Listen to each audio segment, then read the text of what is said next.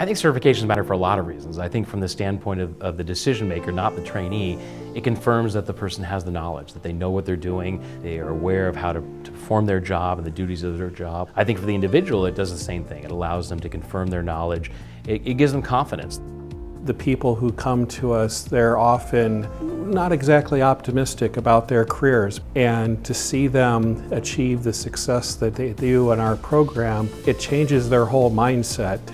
I think for students, they really love validating their skill set and being able to prove that to their current employer or potential employer. Our students are competing with not only students who graduate with bachelor's degrees, but master's degrees. The certifications will equalize the playing field for them in terms of jobs.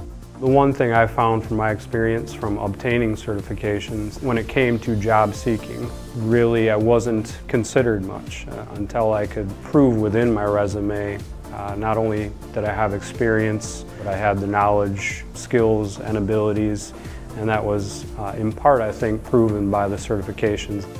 Employers, they put out a job, they're going to get all of these resumes in front of them. And generally the ones that have certifications on them, no matter what vendor, they're going to make their way to the top of the list and get the student the interview. It kind of proves mastery in a particular product by having the certification.